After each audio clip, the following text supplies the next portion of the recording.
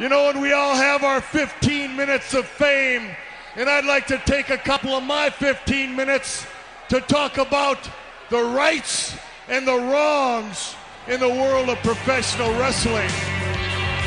And it is for the WWE Championship. This match is for the ECW World Heavyweight Championship. The World Heavyweight Championship. The match and new NWA Heavyweight Champion of the world. We appreciate you guys coming out and taking your time to support women's wrestling in America. This match is for the AWA World Heavyweight Wrestling Championship. TNA One Night Only Knockouts Knockdown 2015 review. Third time around for both this review and the pay-per-view coming from Impact Wrestling. As stated, it is part of their One Night Only series of pay-per-views, which has been in traditional format, tape it months in advance, and we air it sometime later. In this particular case, the pay-per-view was taped February 15th, earlier this year, 2015, and it began airing reportedly on July 1st. Roughly 3.5 months later, we get the pay-per-view for viewing purposes, which has always been somewhat of a criticism right off the bat. I mean, I don't want to start right into poking at TNA. And matter of fact, before I do that, I want to make this clear. I think I've said it on several other reviews. I actually do enjoy TNA as an in-ring product. I enjoy Impact Wrestling as an in-ring product. I enjoy some of the people and the personalities on there, barring all of the issues that have been reportedly there over the past couple of months. Late pay, people leaving because of creative differences, losing TV deals, and the like. There are several issues and several things that are hanging over their collective heads, these dark, luminous clouds hanging over the company. But if we go past that and we just concentrate on the in-ring work, I'm actually pretty happy with that. I hope they can somehow turn it around and get back to a point where they can do these pay-per-views in a timely fashion, and not just the pay-per-views, but their TV show in general, because it's not just the pay-per-views anymore. They actually tape the shows like months in advance, which is crazy, but you got to do what you have to do in order to survive. Now that I've got that out of my system, back to the review. The taping of this stuff months in advance does have an impact on how this is viewed. That being that when they try their best to tape this, they tape it with the ongoing storylines more or less in place. So when you're watching it, a lot of that stuff is already passed. It's already done. It's already been resolved on TV. It's really no real reason to go back and rehash it, not even in this format. And it being a pay-per-view, you expect pay-per-views to be pretty topical, and it's just not. It's impossible for them to be topical. So you have to take it as what it is and just kind of roll with the idea that this is out of sequence. You're watching something that was done months ago, it's already been resolved months ago, and just take it for what it is. The entire card this year was hosted by the Bromans, which goes back to what I just said. The Bromans have now been split, but in this card they were hosted by Robbie E., Jesse Goddard, and DJ Z, who opened it up, introducing the non-knockout participants to the arena. And for those that are watching this or planning on watching it, the non-knockouts are all girls that most of us, people that are especially tuning into this channel or this stream, this podcast, would know because you are familiar with the girls on the indie circuit. A lot of those girls being Mia Yim, who came back for the third time at the Knockdown pay-per-view. Alicia, as she was announced. Su Yung showed up. The Trinidad, who had wrestled in TNA previously as Rosita. Solo Darling, Laura Dennis, who most people know as Cherry Bomb, one half of the Shine Tag Team Champions, the Kimber Bombs, and former WSU champion. And the returning Mary Kate, who now currently wrestles as Andrea, who was formerly known as Rosie Lotta Love. And by the way, you can get a full interview with Andrea right here with the WPN. Just look that up either on our website, WPNWrestling.com, or on the Women's Pro Wrestling Network YouTube channel. Now, I want to start with some of the cons of this. And again, not poking holes at TNA or Impact Wrestling or how they do things. I know they're doing what they have to do, but I've always felt like the Queen of the Knockouts title, which is what they're going for here. The entire pay-per-view is built around winning the Queen of the Knockouts. The underlying theme of the Knockouts pay-per-view is the established Knockouts are looking to win the title, which is basically a tiara, and the unestablished, if you will, the aspiring Knockouts that are coming in are looking to win it and win the opportunity potentially to work with TNA / Impact Wrestling. The problem that I have with that is that it's never mentioned. It's never mentioned. It never comes up either on TV. It's not brought up ahead of time. It's not brought up after the pay-per-view. That winning the tiara doesn't get you a championship shot. They never even say that if the aspiring knockout wins the tiara, she wins a contract or she wins money or a job offer or a photo shoot, anything. They don't give any variation of that. So just by virtue of that, it feels unimportant. It's felt unimportant from the first pay-per-view. It feels unimportant now. It's just a tiara to have. There's no backing up to that. And again, I know that it's hard to do that when you're shooting these things out of sequence, but I would at least like something put behind it. You know, maybe a title shot that night or something like that. But that's hard to do also because you can't get title shots against somebody when they don't know who the reigning champion is going to be.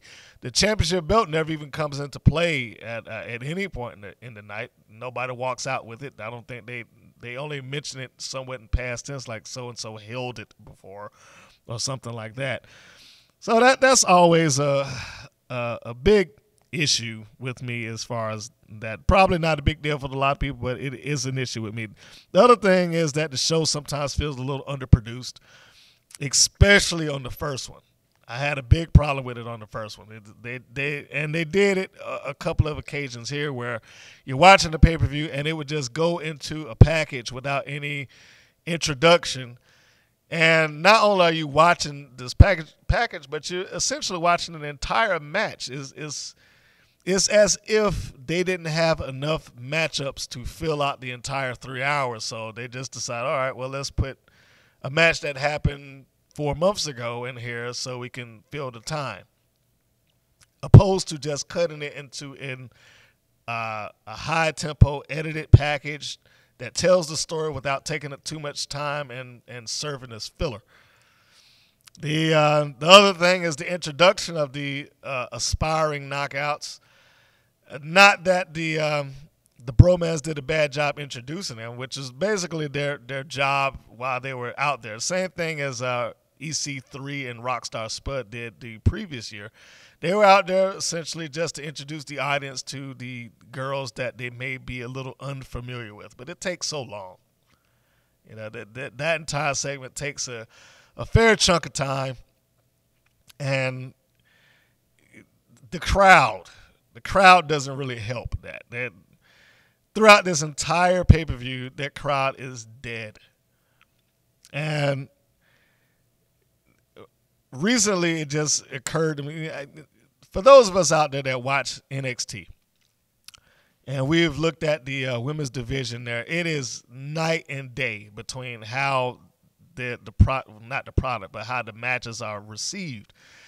At NXT, you have a lot of just genuine wrestling fans that show up at these events and they're cheering their heads off. I mean, so much to the point now that you could easily see a Charlotte, a Sasha Banks, a Becky Lynch, or Bayley and others.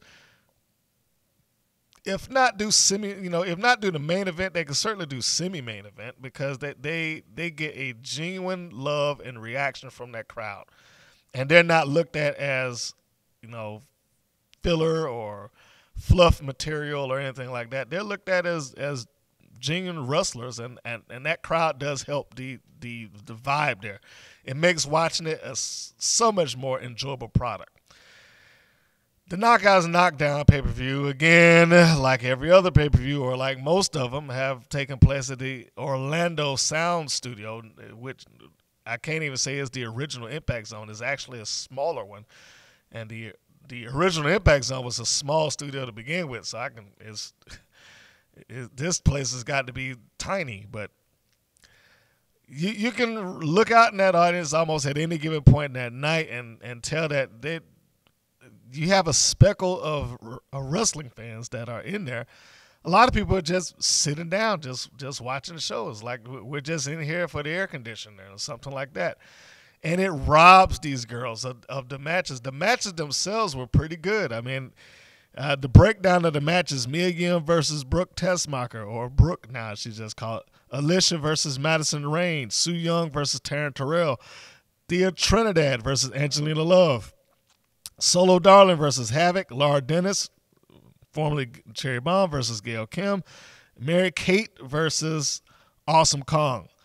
Those matches were good matches. They all did a reasonable job. Some much better than others. I enjoyed Madison Rain as a heel. She was fantastic, and I enjoyed the Mary Kate Awesome Kong matchup. But that crowd almost just drained the life out of it. And it made it harder to watch. It would have been a much easier thing to digest when the crowd was into it too.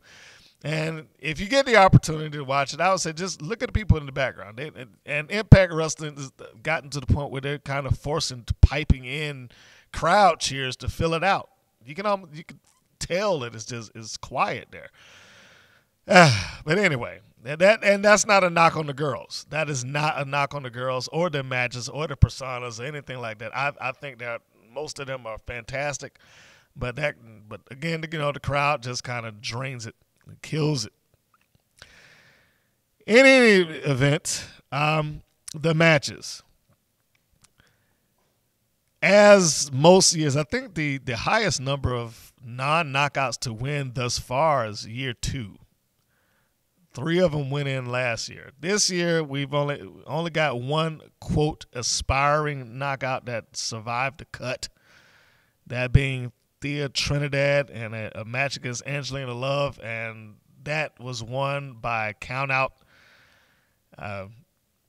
It really didn't paint most of them in great lights, although I will say in losing efforts with some of them, they did managed to show what they have. Mia Yim, as I said before, this is her 3rd time around, always does a good job. Alicia and Madison Rain.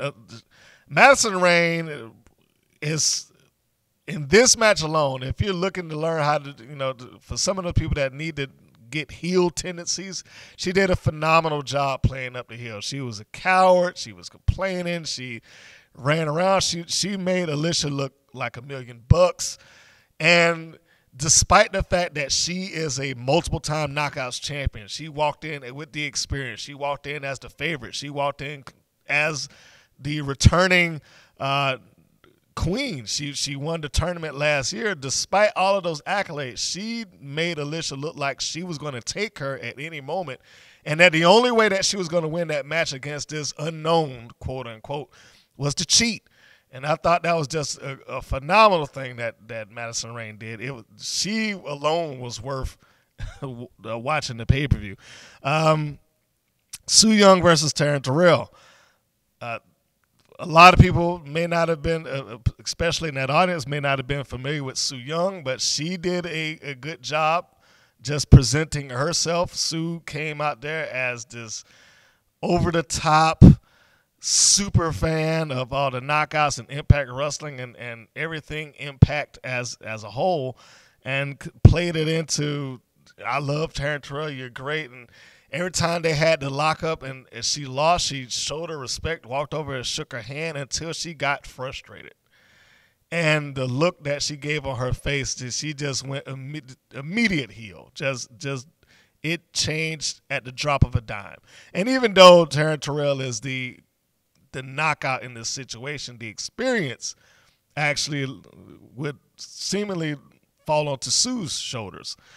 And Sue, in the reverse of what we had with Masserine and Alicia, helped make Taryn look a little bit stronger, look like $1 million. You know, she gave her, she put the heat on her for a good portion of that match, but she got the win. So that was it was a good watch. Solo Dawg and the Havoc match was a little bit different. Havoc was been being portrayed over the last couple of months with that company as the monster heel. Come in, I beat you up, nobody's bigger than me, I choke slam you, I win, I walk away. That's basically what Havoc was doing with all the matches. And of course, keep in mind that at this point of the tapings, Havoc was in the middle of a feud with Awesome Kong, who had just returned recently at that time. The match of Solo Dawg and Havoc was pretty short. Solo didn't do a great deal, but it probably wasn't a great deal that she could do with Havoc. She took the beating. That's basically what it came down to. Havoc dished out the beating, Solo took the beating, Havoc advanced. Laura Dennis and Gail Kim, good match. It was probably one of the more evenly paced matches that you were going to get from that entire evening. Gail Kim, she speaks for herself, and the fact that she was able to go in there and put out another great match, which is what she's known for, is not surprising. Laura Dennis putting on a good match for those that follow the independent circuit, again, not surprising. So I expected good things out of them, and they delivered. They gave that. Laura went into this thing as the clear heel, Gail Kim as the favorite, and they put on a show. If there was any match that I felt like the crowd kind of robbed them of what they should have gotten in reaction, is this match. They should have been a little bit hotter for this. I wish this had taken place in front of a paying wrestling crowd. It would have been an entirely different vibe between those two if it had been a paying wrestling crowd, or at least wrestling fans that were waiting to see it. Mary Kate and Awesome Kong. A match I was actually very interested in because Mary Kate, Andrea, as some of us know her, on the independent circuit is portrayed as a monster, but she portrayed herself as a monster who was actually a step underneath Awesome Kong. If you're familiar with the Big John Studd, Andre the Giant kind of dynamic, this is kind of what that was. Studd, against most other people back in the day on the WWF, was a monster, and he could throw most people around and beat them up, but it was that one guy that, he just couldn't do that to. It was Andre the Giant. He could put him in jeopardy, but he had to work to get any wins that he was going to try to get over him, and this is what happened here. Andrea had to work to try to establish some kind of dominance over Awesome Kong, where she was having clear issues, accomplishing. She just couldn't do it. Awesome Kong was just too big, too strong, too powerful, had a good wrestling skill set, as did Andrea. And Andrea gave it everything she had, but just couldn't do it. Just fell up a little bit short.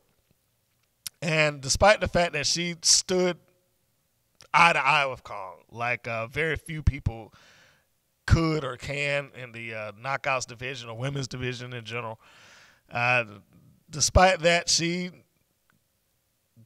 displayed the idea that Kong was the bigger, stronger monster. And I thought it was a good story. Awesome Kong advanced.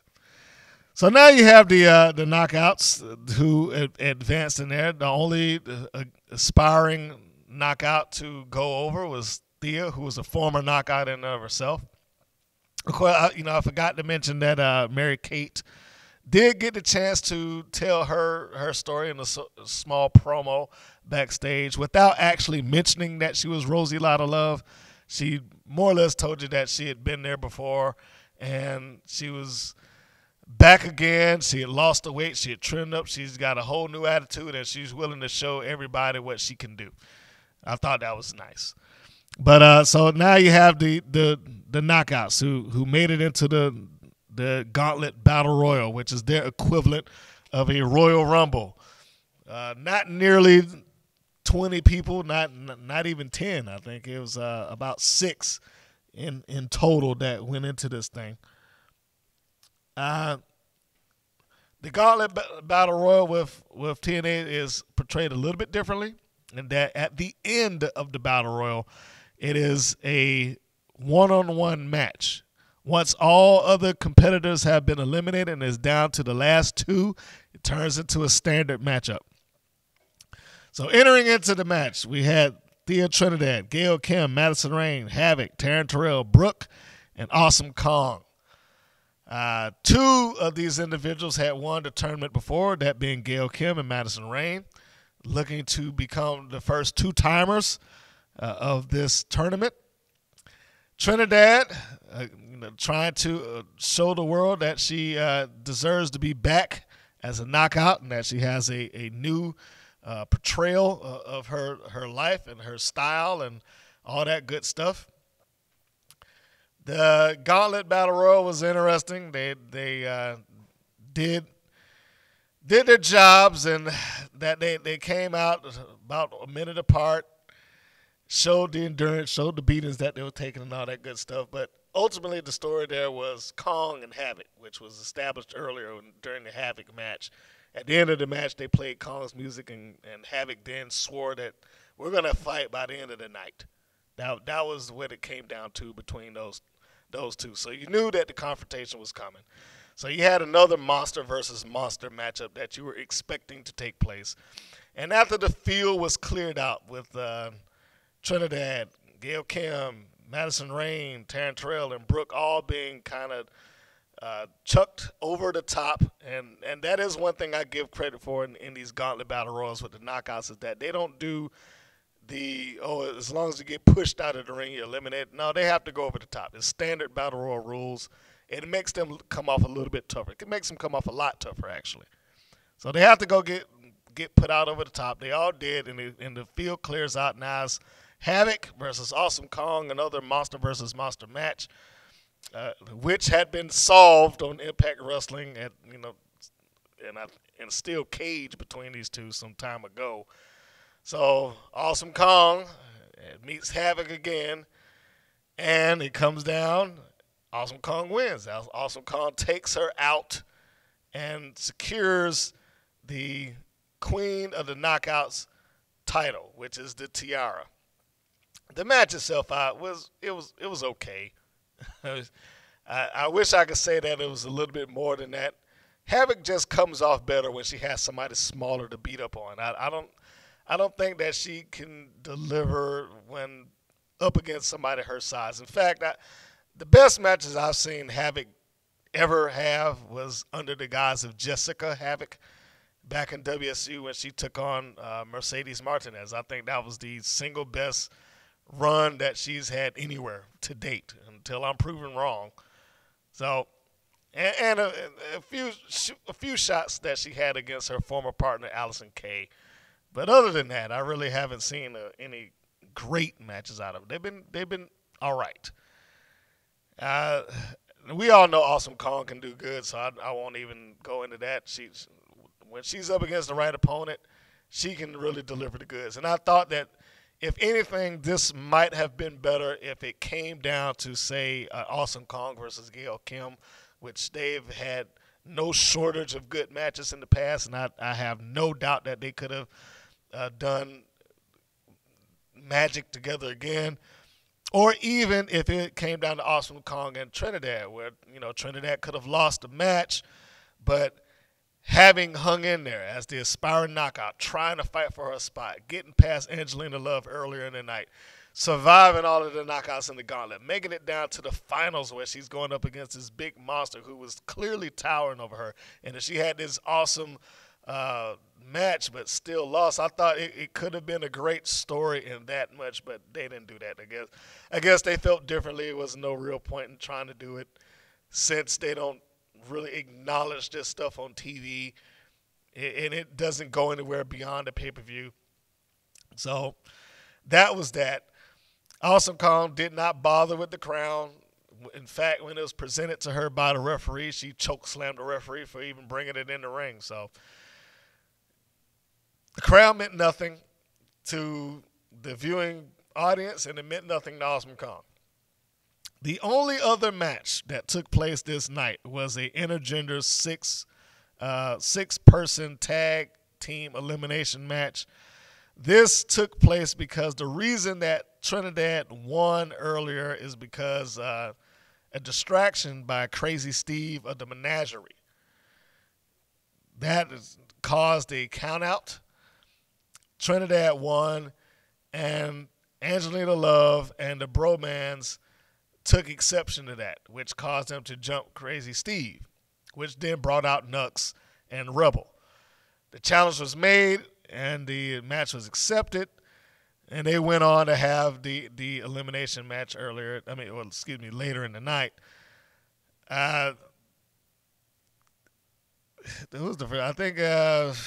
Crazy Steve might have been the first person that was actually eliminated off of this thing. And the intergender match was just basically filler. It was another way to try to rope around a feud that was going on at the time, which doesn't mean anything now. That feud is come and gone, but they played it out again on the course of the pay-per-view. It was a fun watch. It was nice to see Rebel get in a few hits against the far more experienced Angelina Love, but ultimately, she got rolled up and put out by Robbie E.